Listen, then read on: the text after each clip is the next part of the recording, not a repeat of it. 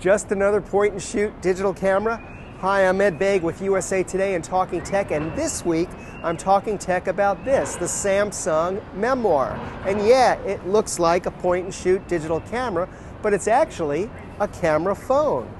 Now I know what you're probably thinking, doesn't every cell phone practically have a camera built in? Well, the answer is yes.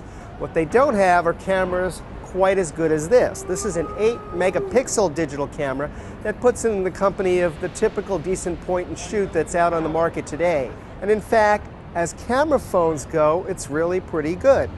But I didn't love the phone part of this camera phone, and even as a digital camera, it's probably not a substitute for your main point and shoot camera.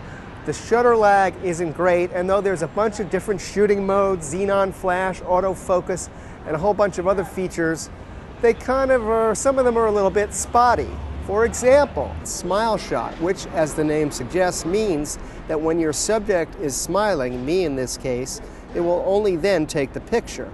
The problem is it sometimes works and sometimes doesn't, and when it does work, it actually is kind of slow. So good luck getting your kids to pose. But we're going to put it to the test. I'm about to smile here, and with any luck, this will work.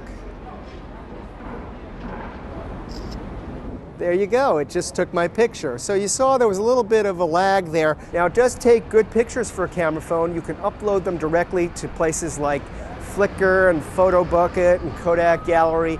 Now as a phone, again, I had some problems. It does have a touch screen, it does email, it does music, all the things you would expect a phone would do nowadays. But the web browsing experience wasn't great.